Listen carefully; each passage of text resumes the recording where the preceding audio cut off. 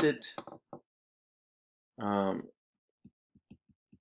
differentiation and unknowns. That's our main focus, unknowns. And what we talk about in unknowns is that there is an unknown constants, and typically it'll be like A, B, or K, you know, in terms of the letters that are used to signify them. So they are constants. They might be 5, they might be 3/2, they might be 22. Like, we don't know what the number is, but there is a number. So when we if we were to take the derivative, it would be treated as a constant. And as such, it should be noted that for every unknown, we need a relationship between x and y. So typically that relationship is the implicit function itself. Sometimes the implicit function isn't even given and the relationship is actually the derivative. But the derivative, you got to realize that the derivative is a relationship between x, y, and the derivative. So there's usually some information about the derivative we know, as we will see. Before we get into that, though, let's do a little bit more review practice of what we did yesterday.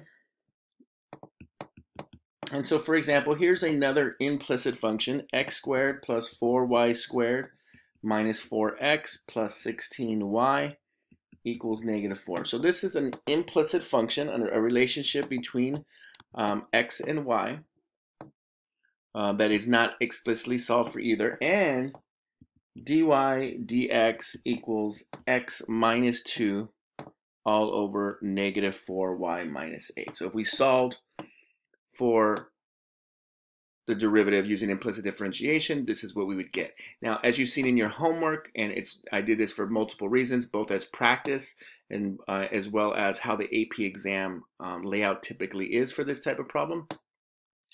We'll give you this, and the first question is typically to show that that is what the derivative is. So prove that, show. So you have to do the work. And in other words, that just like I tell you, it's not the answer that's really of any importance because I'm giving you the answer, but you have to show the work and why that is true. So do get that practice. But the question here that I'm going to be asking is find the coordinates for horizontal tangents. Okay, so this is a very similar one, and this one should actually feel a little bit, hopefully a little easier to do, but it requires also some extra stuff. So when we do this type of problem, what do I do first? So what am I going to do? This is where you jump in. This is where you chime in now.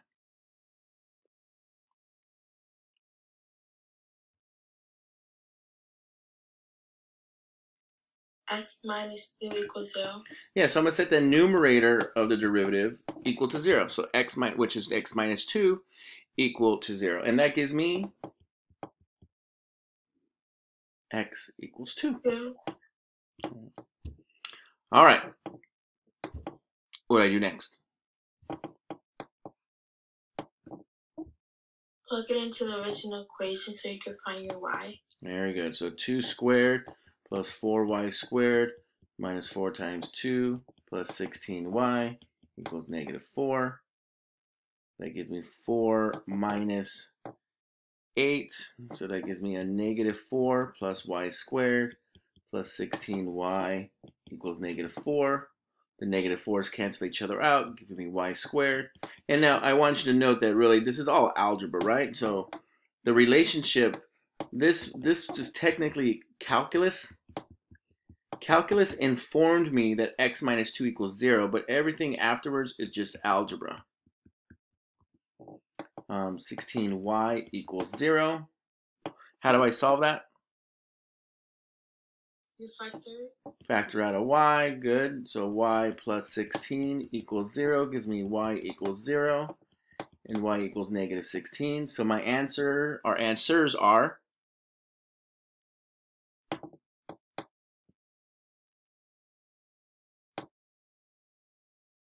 is 2.20 and 2 negative 16. Perfect. And those are my answers.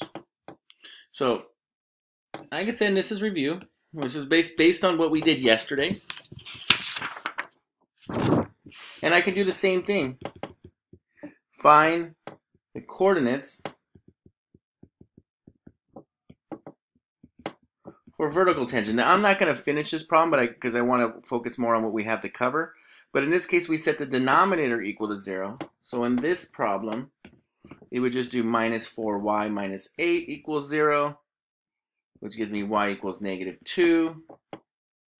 And then I would, once again plug into x squared plus 4 negative 2 squared minus 4x plus 16 times negative 2 equals negative 4. I would do some algebra, and it turns out I get x equals 6 and x equals negative 2. So 6 comma negative 2, negative 2, negative 2. I don't want to show all the work because the process is exactly the same as my previous example. You just need to know where to start. What do I set? What information is given to me in the problem? Oh, the information is vertical tangent. So the information comes from the concepts of calculus, that vertical tangents happen when the denominator of an implicit differentiation derivative equals 0. Whereas a horizontal tangent, it was the numerator equal to 0.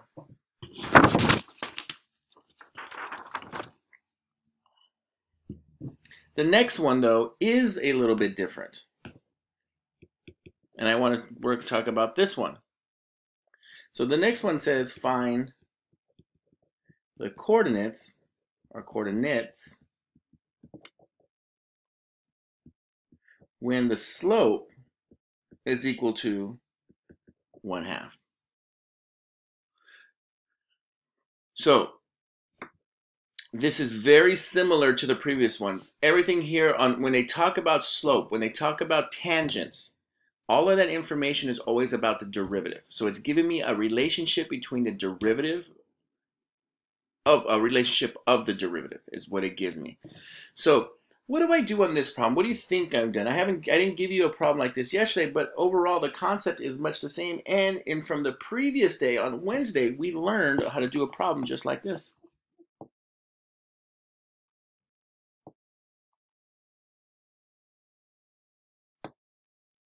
So is f prime x equal. We don't have f prime x. I don't know what f prime x is. Is that the baby? There's no babies.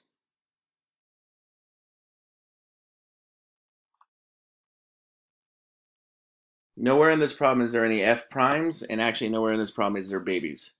So in regards to this problem, or in regards to the concepts of utilizing the letters that are used in here, what do I do?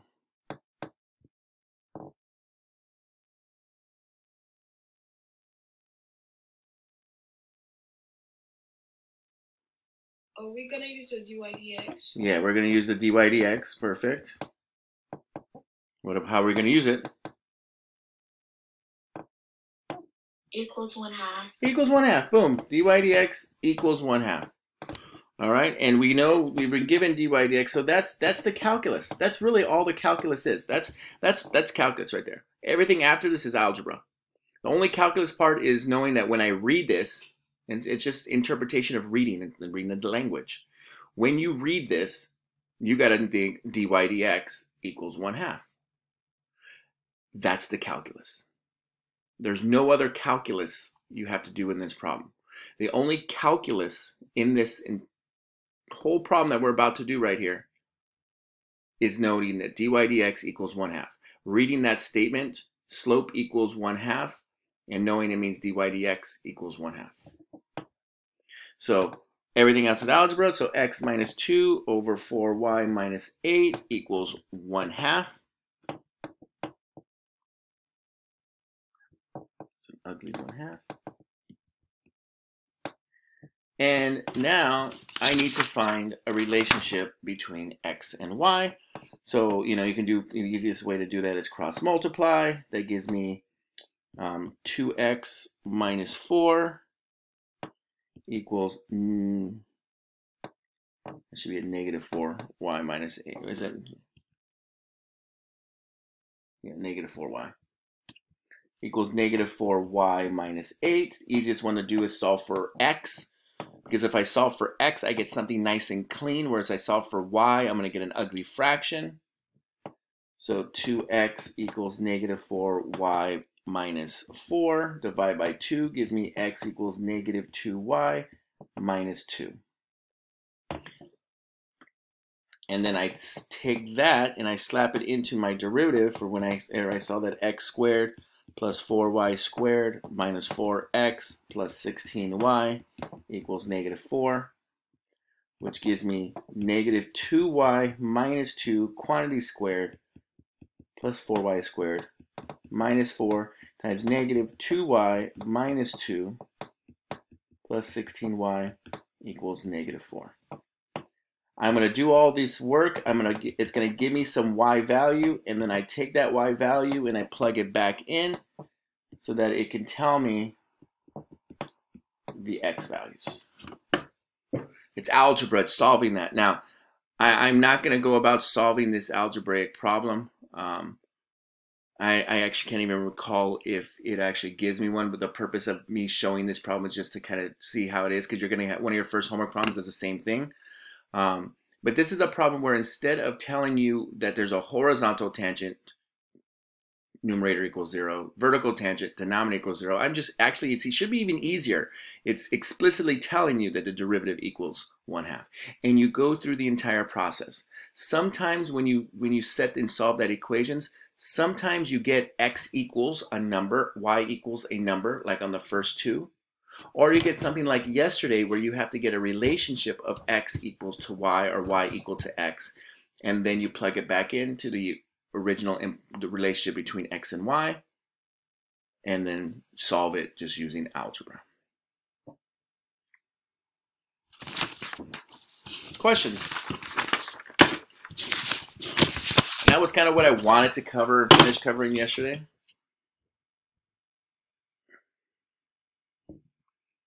Okay. So let's get into the new stuff. So we're going to talk about finding the unknowns. So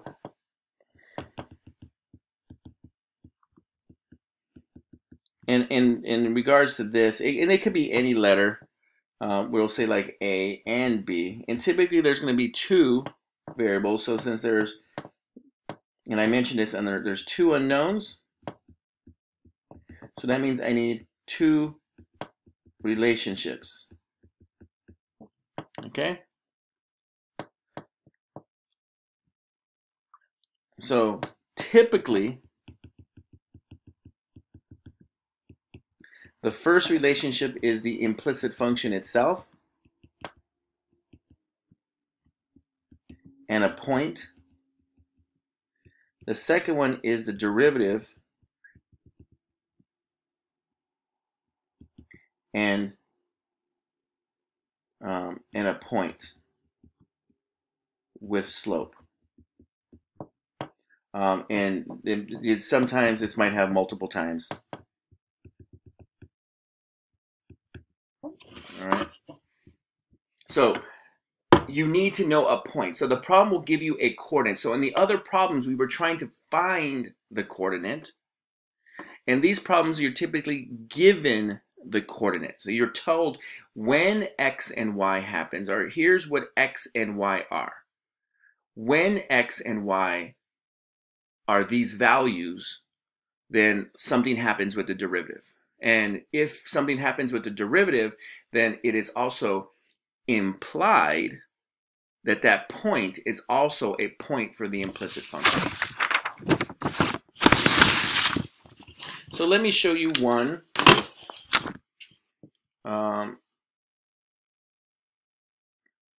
Where, hold on. Yeah. So let's do an example. So in this example, ax squared b minus by squared equals 2x. Find a and b, which are constants, such that there is a horizontal tangent at the coordinate 1, -2. Now, the hardest part about this problem, calculus-wise, there's two things you got to do calculus-wise. Okay? The first thing calculus-wise is you need to know that what does horizontal tangent mean. Okay? The second thing that we need to know is how to take a derivative. Now, these derivatives can throw people off because you see this a and b, but you just got to treat those, they're constant. So you just do the normal rule, and sometimes that can be a little bit tricky. So the first thing I like to do is I first like to find my equations. So before I do any other calculus, I can do my algebra first. So what is the algebraic relationship that I know is true? What do I do to find the first one?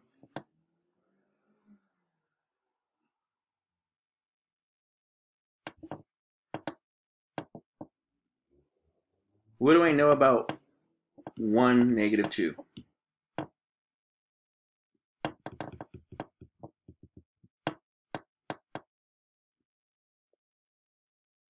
One comma -2 is what? A what?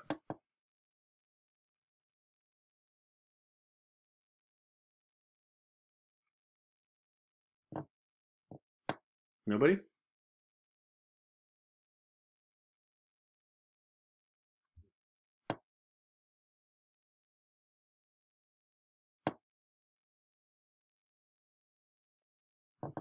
Is a point on the implicit function.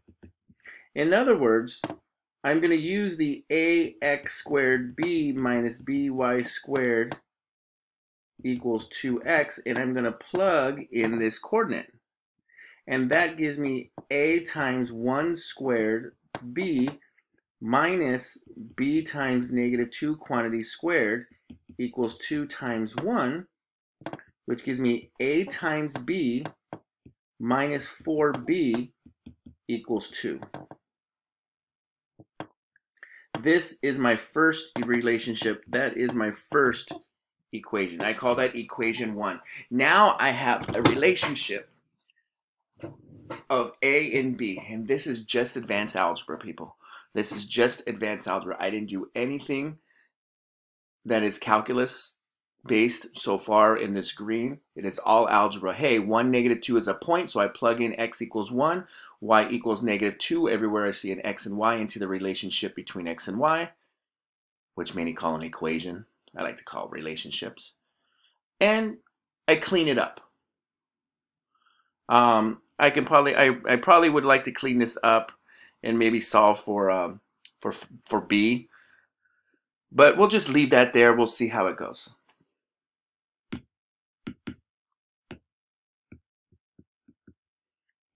What do I have to do next? What is the other relationship that I know?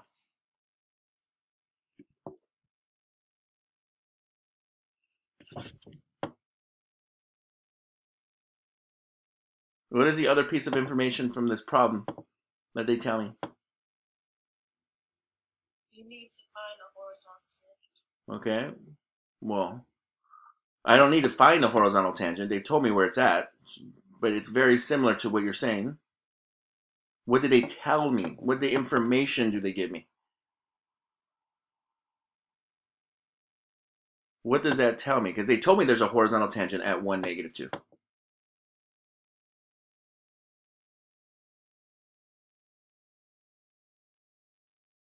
A and B are constants. Well, yeah. Yeah, I mean, I got to find A and B. That's the whole question.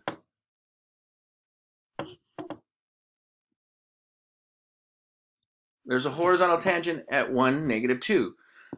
So what is the mathematical relationship is what I'm asking. The mathematical relationship is that dy dx equals 0 at 1, negative 2. Or if you use the other notation, dy dx evaluated at 1, negative 2 is equal to 0. This is the other mathematical relationship that they have given me. They have to give me two mathematical relationships between x and y, such that when you plug in x and y, so when you're finding unknowns, you have to have some type of mathematical relationship that does not involve x and y, and that happens by plugging in a coordinate. And it always happens the same way. There's no difference in terms of these problems to problems. Now what that means is I need to find dy dx.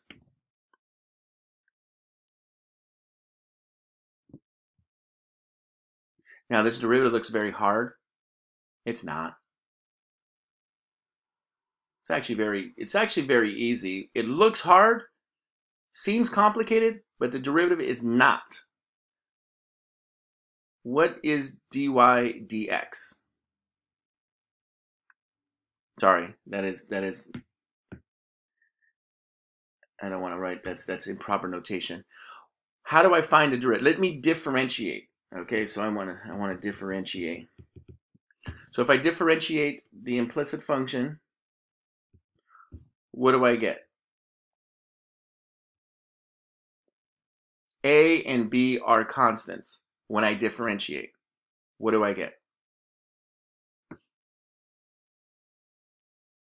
Wait, so do we find like the derivative? Mm-hmm. So is it gonna be like 2ax?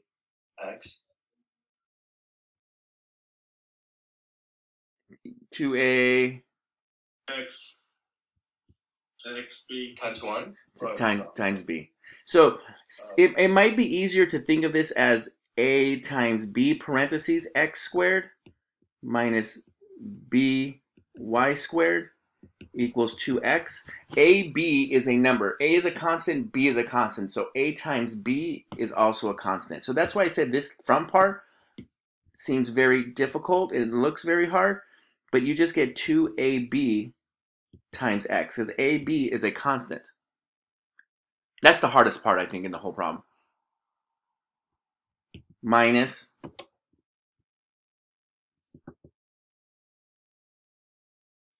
so one y or yb. No, sorry. It's negative 2by. negative minus 2by Equal. nope. Minus 2x No. equals 2. No. 0. Wait. No. Oh, times dy dx. Times dy dx. It's a derivative. Equals Yeah, it's a derivative. Now hopefully I've done it before where I do that and I say equals 2 and I do this and I have it like this. And I say, oh, equals 2. And then I look at that and I take a look and I go, whoa, it's automatically wrong. I know something's wrong. I know I've done it wrong because I'm trying to find dy dx and there's no dy dx. So I go, oh, okay. Oh, yeah, so times dy dx. It's the chain rule part of the application. All right, what do I do now?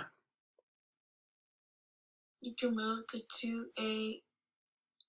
Yeah, a 2x b to the other side, to the right. You could. But nothing in this problem says that you need to do that. You do not need to solve for dy dx. I know I can now plug in. I know x is 1. I know y is negative 2. And I know what? I know that I know x equals 1, y equals negative 2, and I know, it's written right there, dy dx is 0? dy dx equals 0. And I'm just going to substitute these. So you can solve for dy dx, but then you're going to say dy dx equals 0, and then you're going to plug in the numbers. You're going to do a lot more work than you really need to do. It's the same idea when we don't really need to find dy dx. We just need to find the slope So 2ab times 1 minus 2b times negative 2 times 0 equals 2. They told me that at this point, dy dx is 0. So the relationship is that if I look at that relationship, there's three numbers, there's three letters, there's three variables, x, y, and dy dx. Those are variables. They change. A and b, constants. This gives me 2ab equals 2, which gives me that ab equals 1. And that is my second equation.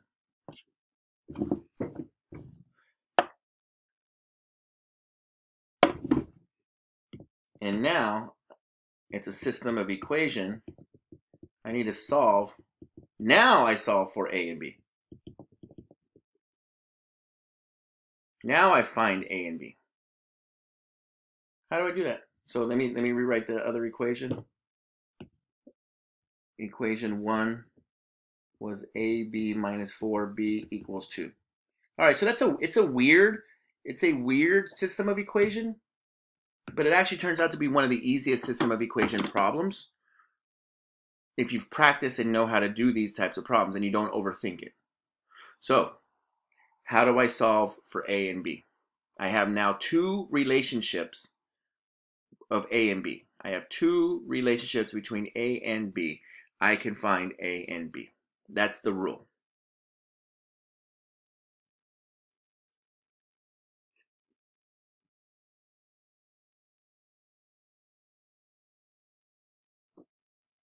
You can refer to them as equation 1 and equation 2.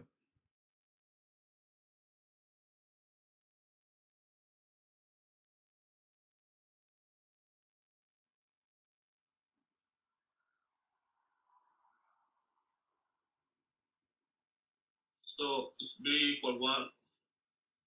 No. And I don't want the answer. I care less about the answer, and I care more about the process and steps we have to take during our notes. But B is not 1. That would mean A is 1. And that is not true here. How do I solve this system of equations? That's what I'm asking.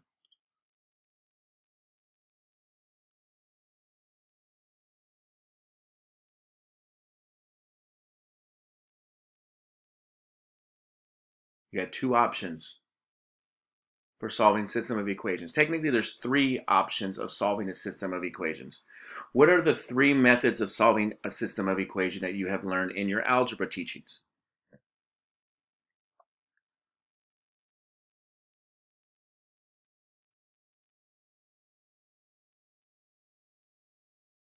Can we just plug in? Well, first off, let's answer the question.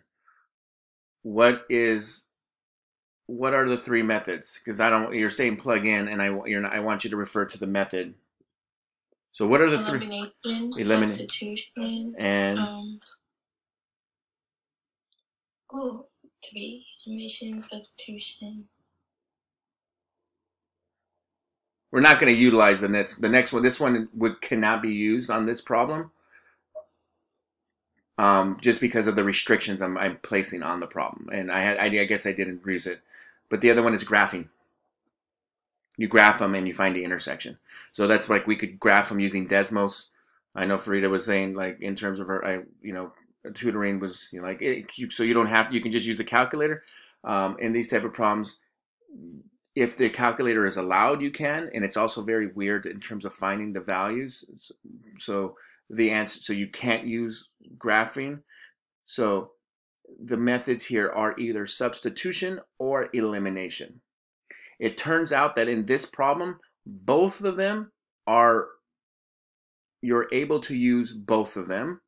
You can use either substitution method or the elimination method, but I would find that most students would not feel comfortable using the elimination method. And so most students, and this is where Ariana was trying to say, the substitution method. Am I correct, Ariana? Yeah. Yeah, she called it plug-in, which most of you refer to as plug-in, but it's a substitution method. So what do you mean by plugging in? What do you mean by using the substitution method? No, we already have the equation AB minus 4B equals 2. We know what AB is, which is 1. So we can do 1 minus 4B equals 2. And then we can just solve for B, minusing 1 on both sides. We get negative 4B equals 1 divided by negative 4.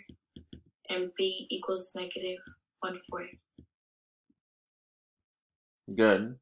And then what do I do? And since we know what B is, we can do define for A, right? Mm-hmm.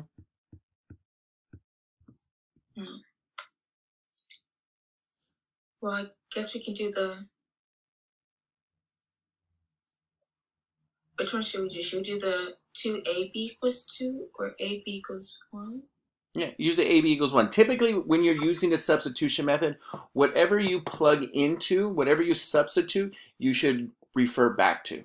So I try to draw a little flow chart here for you so that you can kind of see what we do. And so AB equals 1, so A times negative 1 over 4 equals 1. And you can basically see what A equals. A is equal to?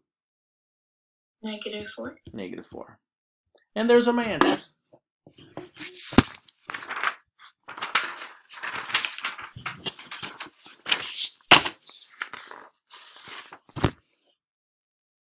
So when A equals negative 4 and B equals negative 1/4, there's a horizontal tangent at those values. So let's take a look at that. So when those values. So let's pull up some Desmos here.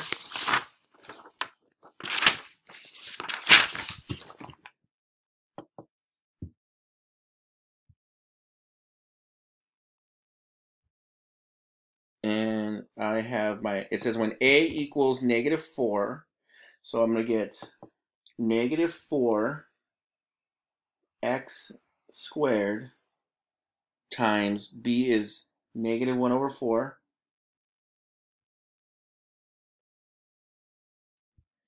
minus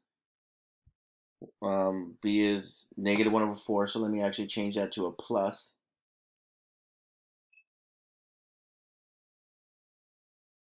One over 4 times y squared equals 2x. And so it's a circle. This is actually a graph of a circle or of an oval. So you can see that this is the shape that I get. This implicit function, when you relate x squareds and y squareds, these are called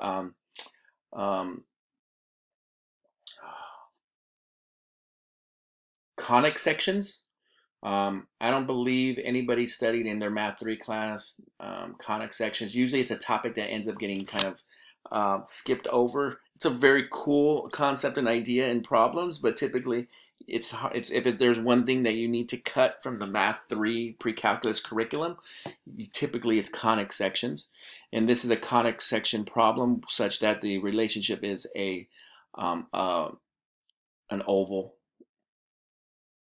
And if I were to search the coordinate (1, -2),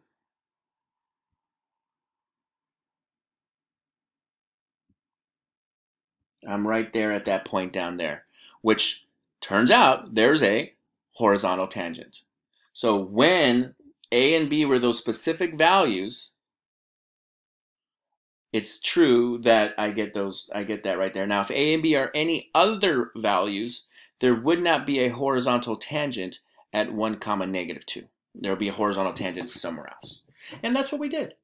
So hopefully that visual there helps you out.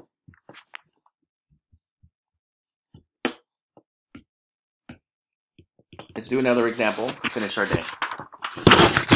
So in this problem, I'm not going to give you the original implicit function. In this problem, dy dx is equal to ax minus b over 2y minus ax plus b. And that's the only relationship I'm giving you in regards to. I'm not going to give you the function.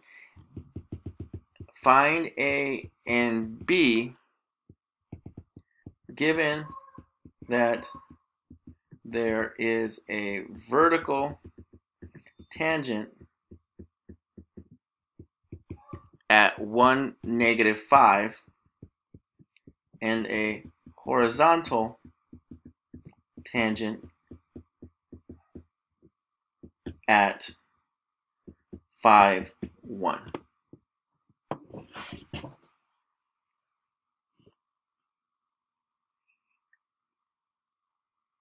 Now, how many unknowns are there? 2. 2. So how many relationships do I need between those two unknowns?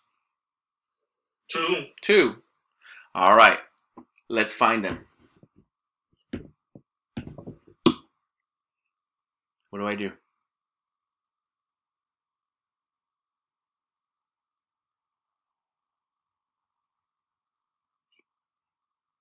We need to change the product.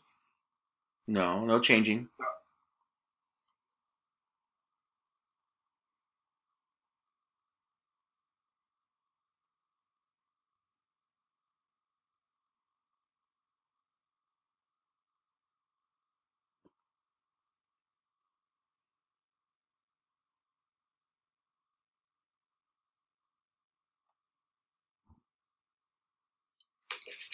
Maybe for one of them, for the line, but for the vertical one, we can do 2, and then we plug in the y for -5.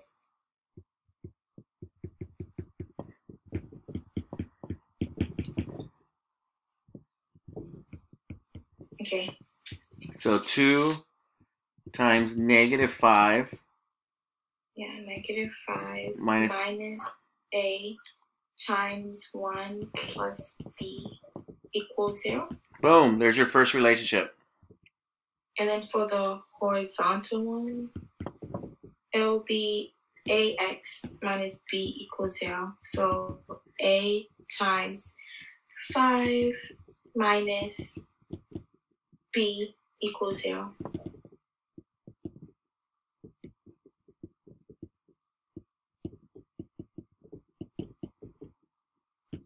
And there's my second equation. Now, there is no more calculus involved in this problem. And really, the only calculus involved is that vertical tangent. That means the denominator equals 0. That translation of vocabulary is really the calculus part, which isn't really calculus. It's just, in terms of, it's not really math, right? It's just a known relationship. When I say vertical tangent, it means the denominator of the derivative is 0. So I take the denominator of the derivative and I set it into 0 while plugging in that point. And now I just clean these up. So I got to clean these up here. So that gives me, what, -10 minus a plus b equals 0. The other one gives me 5a minus b equals 0. And how are we going to solve this problem? It's up to you. Now, it's algebra. It actually has nothing to do with me and my teachings. It has to do with you and your previous teacher's teachings and how and what strategies you use to solve this type of system of equation, which is the most basic of type of system of equation problems that you can get. How do we want to solve this? Your choice. You tell me. Can't do graphing.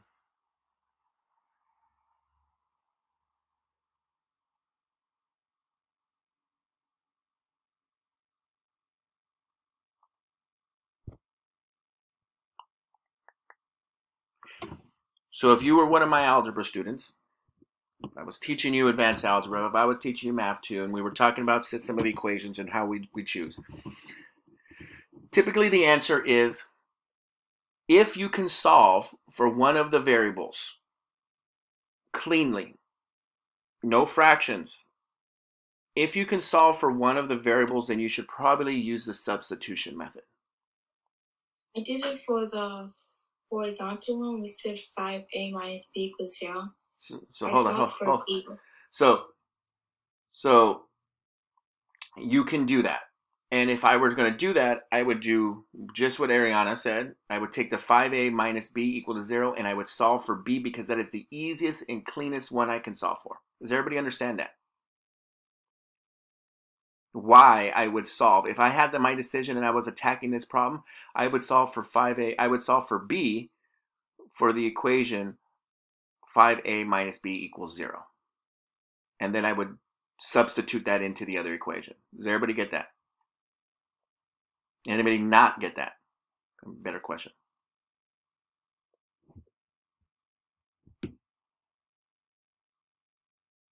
So with that said, let's use the elimination method. Since you didn't tell me what to do. I'm going to use the elimination method because you should be able to be comfortable seeing both of them. The elimination method typically means that you have the variables on one side and then the constants on the other. Doesn't necessarily have to be that way, but we can even do it in this form, but it's not really comfortable. This is negative a plus b equals 10. And then we have the other equation, which was 5a minus b equals 0. And we can use the elimination method because it's already actually built for the elimination method. You have a positive b on one and a negative b on the other. It's beautiful for the elimination method. I add down. What do I get when I add down?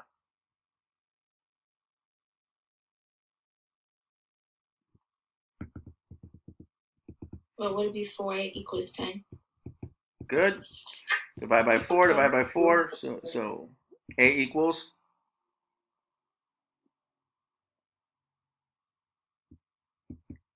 5/2. 5/2.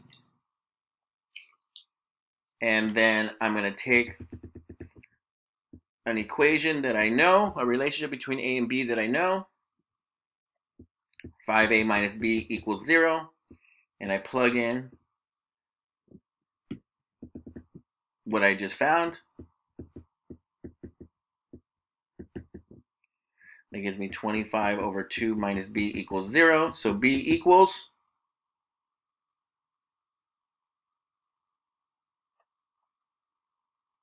25/2. 25/2.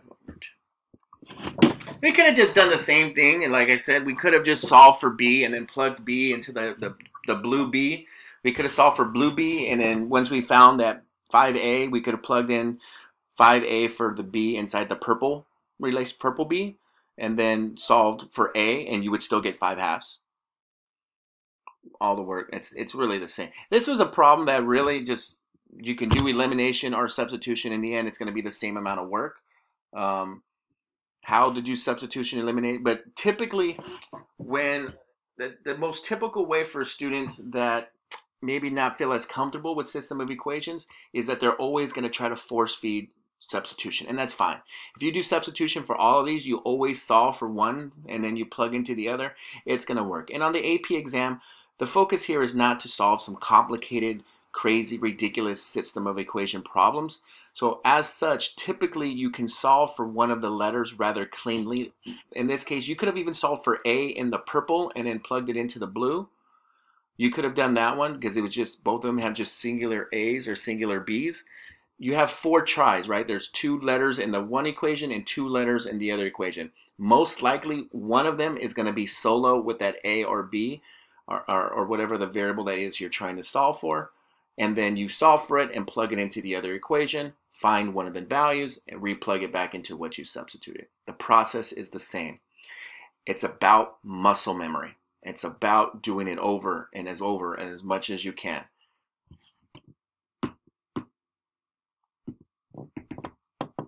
And with that, that's what I have for you. Your homework is posted. It is 8:59, still 6 minutes left, but that's all I have for you. You have a great weekend, everybody. I will see you on Monday.